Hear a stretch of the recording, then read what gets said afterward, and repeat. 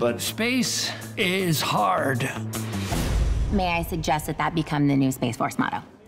This cast is out of this world. How did you both get involved in this series, and how did they pitch it to you? It started for me. I'd done this show. We were Americanizing the show called The Wrong Mans, and we did a pilot for Showtime, and it just ended. And the day after we found out it wasn't getting picked up was the day like, hey, do you want to audition for Space Force? Which for me, as I've told John, is if it was just Greg Daniels, I would be in. If it was just John, I would be in. If it was just Steve, I would be in. And the idea that it was all three of them, it was a show that I knew I would be watching every second of, and I'd be bummed out if I couldn't be a part of it. So I really want to be part of it. That's kind of how it started. I auditioned, talked to Greg during the audition that we want to make it separate from John Ralphio. And I lucked out that I was able to get the role. What about you, John? For me, more or less the same. I was working in London doing a play, and I got sent the script, I think, in about August, maybe, something like that. Greg sent me a long note via email. I read the first two scripts, and I thought, especially the second episode with the chimpanzee, I was just crying. That episode is so well written, John. I remember reading that episode. Funny. It's so Greg Daniels wrote it, and it's so well written. It is so funny and so pathetic, and so you see how absolutely clueless and overmatched everyone is, and yet the great sort of efforts and all the hope they ply into this doomed mission, which just couldn't have ended more badly. Like as Blanche Dubois said in A Streetcar Named Desire, things have a way of turning out so badly, and that just couldn't have turned out worse. But that's what's so funny about it. That's why I just thought, this is just to watch this. It wouldn't even matter if I were in it, just to watch it going on. It's so pitiful that it's just reading it and watching it those days we were shooting that. I mean, I just was sick from laughing. Just how desperate it was, how ugly and funny. It really is hilarious. I mean, even the chimpanzee's name, Marcus, had me dying. I know, it's so perfect. It's so wrong. Everything's wrong. But yet it's so right, because everyone's so perfectly cast. Both of your characters, Dr. Adrian Mallory, F. Tony, spend a lot of time with Steve. So can you share with us maybe some behind the scenes moments that the three of you had, or the two of you had, that stood out to you? Ben really makes me laugh a lot. And I always love scenes where I wasn't really doing anything and I could watch what Ben and normally Don Lake were doing, because somehow in every scene, they somehow ended up next to each other. That's true. So you know that behind your back or behind Steve's back or whatever, somewhere off the camera's sight, there's a whole world happening. I would start doing things when let's say Steve was on camera and John was a little bit to his right and then we're in the background. I would do things just to try to get John Malkovich, the actor, to laugh. And Don and I would be playing, because we knew John is such a good actor. He's so aware of the space that Don and I will be doing stupid little bits with each other. And John will come over laughing and be like, were you guys just playing a game while he was talking about the earth being destroyed? Yeah. And then the second I knew that John is aware of what we're doing behind him, it becomes like a beautiful game. One of the things that I remember the most out of playing with Steve was we did one scene where I'm supposed to get yelled at. And so what happens is I mess up somehow. And the next scene that was written was him taking me to a room and we have a discussion about it. And in one of the takes, Steve goes, "Come here, come with me," and instead improvises this scene. Do you remember this, John, where he takes me outside and he curses me off so loudly and so like in character, like the words barely made sense, that we erased the whole other scene and we just kept this little part of him being like, "What are you doing?" Blah, blah, blah. And then us coming back in, and that stuff is great. But I will say it is. And don't you say like it's fine or he got it? Oh yeah. Don goes, "Have that go. It's good. We're good. We worked it out." But I don't know if they kept it in. But it was. I will say that. Yeah. I think they did. Oh, perfect! It's been so fun playing with John too, because all John's character, all this comedy comes from John's character. So when you combine our two characters, you could just leave us in a room together just talking, and comedy kind of happens, which is, it makes me so happy. And that's a testament to Greg creating, Yeah, it is. Yeah. That's what I felt reading it. It's just all the characters were so funny to me and just so lifelike in the wrong way. Sure. But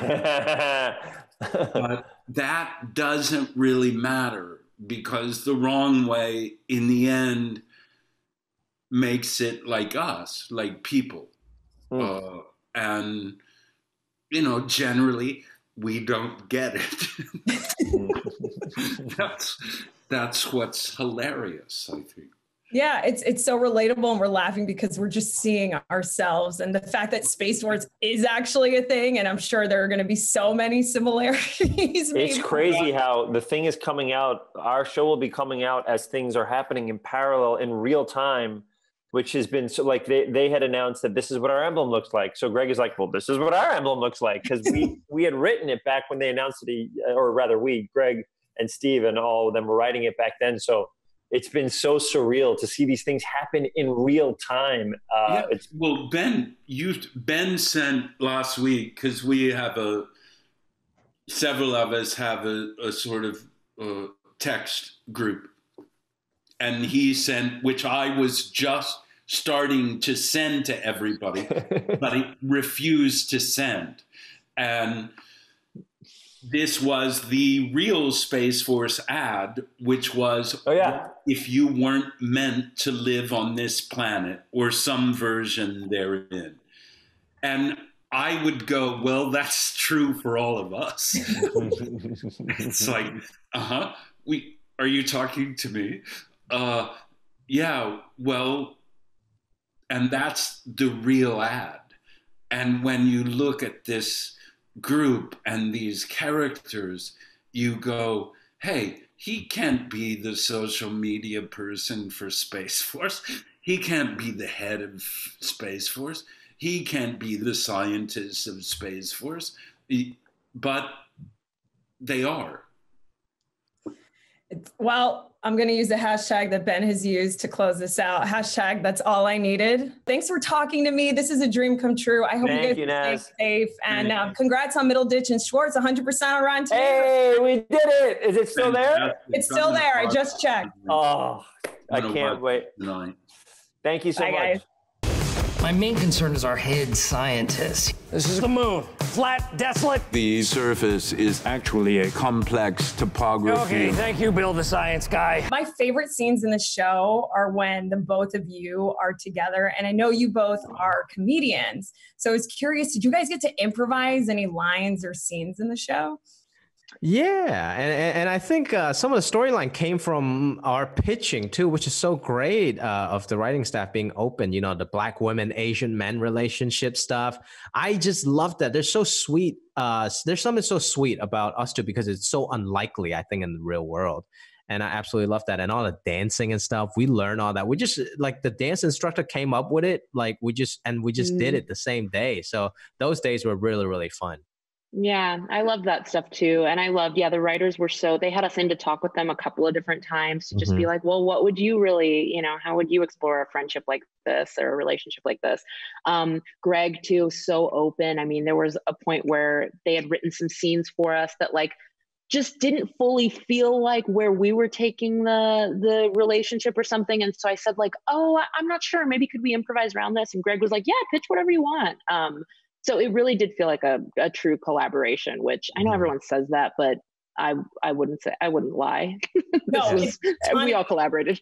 Yeah, it's true because you can feel it while watching it. I feel like there's so much of you guys in these characters, and you both are just B-wham couple goals, in my opinion. Yay! Is there anything that ended up on the cutting room floor that you and Jimmy improvised together, or Jimmy? You know what? Luckily, I think our scenes were pretty much all there, right, Tani?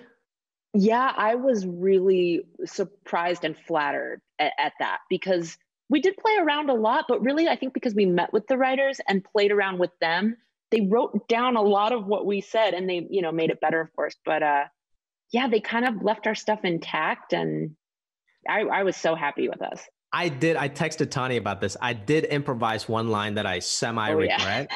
At the end of the first car scene at the end of it, when I was talking about my Korean friends and stuff, and I said, Grandma Kim was a bitch, about my buddy. But then that was really based on a story. That was a real Grandma Kim, and she was actually like really sweet. So now I'm sure my buddy's gonna come after me now and beat me up after he saw that. Yeah, now that's recorded forever. You calling his grandma a bitch. Hey. Wait, Grandma Kim is very nice. Let me go on record to say that. Grandma Kim is not a bitch. You guys heard it here first. I can't wait to hear Grandma Kim's reaction to this. Jimmy, you specifically, I know you're always spilling the tea. Your character in the show spends a lot of time with Dr. Adrian Mallory, John Malkovich's character. So what was it like really working with John Malkovich? Man, I think the first day for me and Tani, and probably everyone that has ever worked with John Malkovich, is like, I can't believe it. This is a legend. I'm kind of nervous. I make sure I'm prepared. But then he's just so disarming, man. He's just a chill guy. And he's a great storyteller in between scenes and between takes. So we quickly became very close friends. I think I had a little breakthrough. Well, not that, I think he was very warm from the beginning. But in episode 4, I say this fart joke line, and I just remember John like kind of broke and out laughing in one of the takes, and I was like, "Oh my god, I made John Malkovich laugh!" And I think from then on, we just became like pretty close friends. And I call him every now and then. We have little Zoom happy hours and stuff. So it's incredible, man. And now I don't even see him as John Malkovich. He's just like a buddy. Yo, you're having Zoom happy hours with John Malkovich. That's amazing. Yeah, the whole cast. Yeah, the whole cast. It's the coolest thing. Happy hour. It's really cute. This whole cast is the coolest thing. Jimmy, you bring up your parents a lot in your stand-up. And by the way, Good Deal is just so hilarious. What was your parents' reaction to like you working with Steve Carell and John Malkovich, or everyone on this show? Well, so I think at the beginning of my acting career, especially my dad, he's quite vocal. He's like, I hope this is just a phase. Go get a real job. And then when he saw some success, he made a complete 180 and was like, it's so easy. You can do it. I can probably do it. And I was like, sure. You know what? Why don't you start trying to go to some auditions and you see how hard it is, And then he started actually kind of killing it. So I was kind of happy for him. And then I don't know if you noticed this, but in episode 9, there's this older Chinese scientist on the Skype screen that's opposite John Malkovich. That's my dad. Does anyone know that? I think people are hopefully starting to. And I mean, not when a the secret, show comes but out, I think a lot of people come out. Yeah, and he was the most fun, and he killed that scene, and he was very funny. So very happy for him.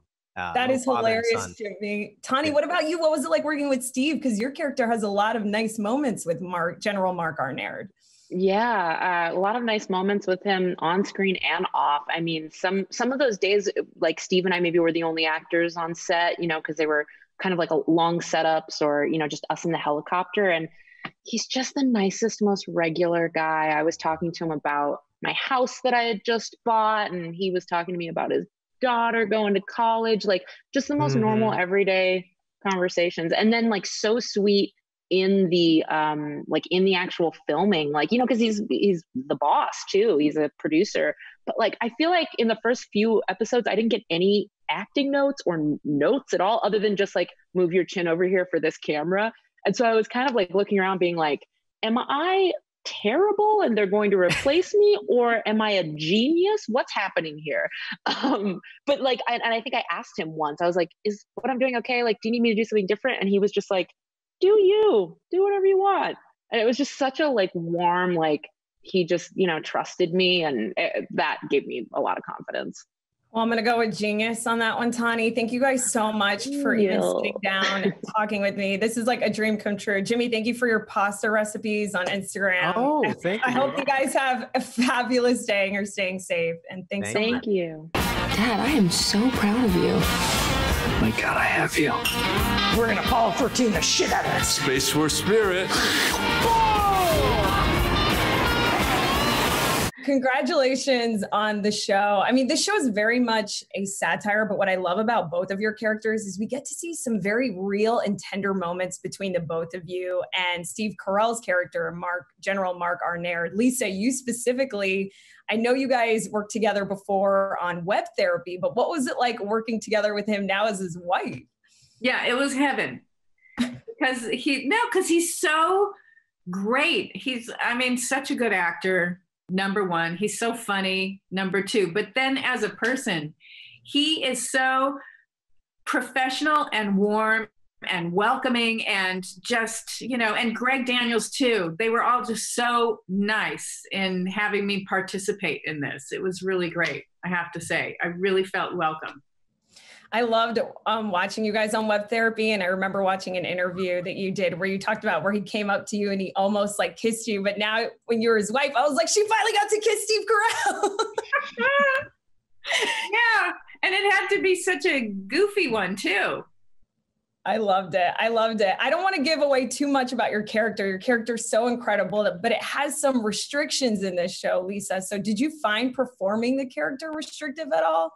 Well, I just ran different scenarios in my head and thought, now, if that's what's happening, does this work? Yes. Yeah. So I just, made sure whatever I was doing, it didn't take that much work to, she's a dutiful Washington, D.C. military wife. So, yeah. Were there any behind the scenes moments that maybe we don't get to see on camera between you and Steve that stood out to you or that'll stay with you forever? Stay with me forever? The whole experience. It was mostly just that general feeling. He did say, you should go off on this. And he gave me different improv things to throw out that I can't say.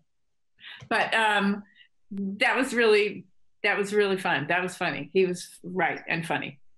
You both are hilarious together. And you too, Diana. I know you're a huge fan of The Office, but what is it like having Octavia Spencer as your ma and Steve Carell as your da? Oh, wow. Nice. Very good. Honestly, I don't know. I've definitely been pretty lucky in my on-screen parents and scene partners. Steve Carell is just the creme de la creme. He's so wonderful and easy to work with. He's definitely made me a better actor. Same with Lisa. My scenes with Lisa, and a lot of our scene work we did with Dana Reed and Lisa, who Dana is the director, and just both of them really just pushed me to just be a better actor and try different things and different scenarios. And I've been really lucky, and I hope I get to go back and keep doing it with them. Yeah, I definitely want to see more of this show. Was there anything that you learned, from anyone on this? Because this cast, it's star-studded. So is there anything you learned from, an actor specifically that you're going to take with you moving forward? I definitely, Steve is a very present person in his scene work. He's so there with you. Just in the way he makes eye contact, honestly, in scenes was enough to teach me a big lesson of getting into character and preparing for a scene and connecting to the person you're in the scene with. So I definitely have taken that with me and will continue to do so. Diana, we also heard about this incident that you had before your audition that sort of the concussion. I was hoping you could share that with us. Yeah, so I was in my apartment cleaning because I had bed bugs in New York, and I was on a ladder trying to dust something off, and I forgot the fan was on behind me, whatever. I hit my head, blood, concussion, ER. It was great times. And then the next day I had to go to Los Angeles to have a week of auditions, one of which was Space Force. And I'm really, really glad that I kept getting called back. Well, I'm glad to. You ladies are so great in this show. I can't wait for the world to see it. And thank you so much for taking the time to talk to us. Congrats again. Thank you. Thank you. Bye. Bye. How are you handling this? It's a little chaotic. And you're not the most flexible person. Are you running? Keep up. Greg, congratulations on Upload, on Space Force. Quarantine has been lit thanks to you. And so many people are so excited about Space Force. I actually pulled a quote from a comment someone wrote on social media I wanted to read to you. Someone said, "Oh my God, Michael Scott, Phoebe Buffay, Jean Ralphio, Frank Dunphy, and Sue Sylvester. This must be good." And rest in peace, Fred Willard. But we wanted to know, how did you get everyone involved and what was the pitch? You know, it started with Steve and I having lunch and saying we really should do another TV comedy together. And The Office was, you know, my favorite professional experience, and being able to do 7 years with him on that show was just, you know, fantastic. So I was into it no matter really what the idea was. And then he took a meeting at Netflix, and they proposed to him to do something about Space Force. So he called me and said, "What about Space Force?" And I was like, "Yeah, I'm in. This is great." And we found it really funny to picture the real life general who has been given the mission of boots on the moon by 2024, which is, you know, a big task, and will require a lot of science knowledge and creativity and flexibility. And, you know, we just sort of pictured this guy who hadn't really used all those, you know, traits in climbing up the ladder at the Air Force. And it seemed very funny. And then, you know, Netflix made an announcement right away that we were going to do that show, which was a little nerve-wracking, but what it led to was John Malkovich's agent calling and saying, "Hey, Malkovich saw the announcement. He'd love to be a part of it." So that was, you know, fantastic. And then we were able to write his character in from the beginning as the head science advisor, who's kind of plays off Steve the most, you know. And then you think to yourself, okay, well, a modern general has to tweet and they have to interact with the media. So we wrote this part for Ben Schwartz to be his media advisor. And then, you know, what's it like for him at home dealing with all this? And when we tried to put even more pressure on him with his family, with Lisa Kudrow and Diana Silvers, and what's going on with them, which I'm not going to spoil, but is crazy. So it was kind of like played out like that. And then, you know, it's a comedy murderer's row, really. It's like, and the highlight really was Fred Willard. And, you know, his appearance, he only appeared a few times in the series, but they were really beautiful moments. And, you know, it was so sad that he passed away, but at least I feel like the last, you know, stuff that he did was just as brilliant as his long career. I was just going to say, it was like some of his best stuff. Really cool that he's in this show. Like you mentioned, obviously working with Steve. I didn't know that The Office was, you know, one of your favorites that you've ever worked on. So that's cool to know. Sure. People know that you and Steve have worked together. And I feel like some people are going to go into this expecting a mockumentary style format like The Office. So can you explain what the ethos of Space Force is to us? Yeah. Sure. I mean, I think that people are, you know, at least when it was announced, I think people were expecting that it was a mockumentary set on a spaceship, you know, and it's really nothing like that. And I think if you looked at the trailer or just see the beginning of the show, it'll be clear right away that we're going for something different. The lead character, Mark Naird, is really nothing like Michael Scott. He's like this super good leader and very high integrity military guy who, you know, if he has any problem, it's being a little too inflexible. Whereas, you know, Michael obviously blew every which way, no matter, you know, what was happening to him. And the show is very cinematic, and the scope of the idea of starting a new Space Force is just very grand. And, you know, we got a wonderful cinematography. We have beautiful music. Carter Burwell did the score with a full orchestra.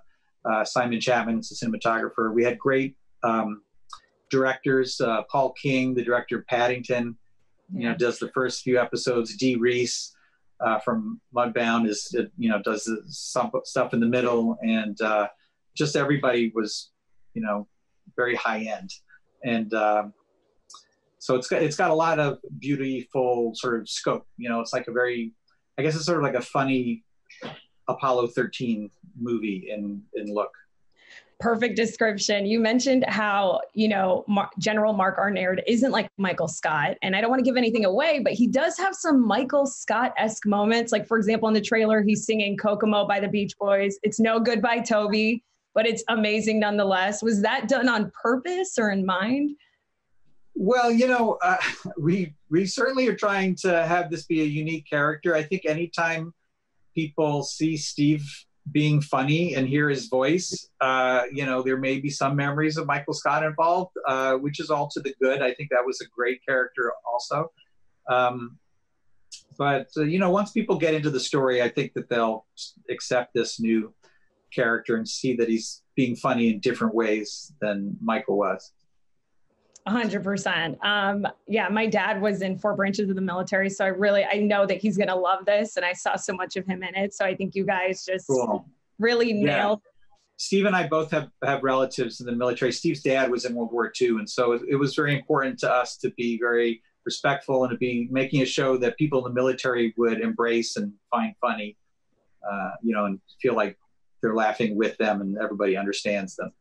Yeah, and I felt that when I was watching. I was like, my dad's going to love this. So thank you for doing that. And cool. It's really been cool, Greg, as a fan, just seeing you bring your comedy to streaming and just creating these worlds. And Upload is very, cinematic as well. So congratulations on all your success. And thanks for making us laugh during this time. Oh, that's nice of you. Thank you so much. And take care. 50 years ago, our country put a man on the moon. Well, guess what, kids? We're going back.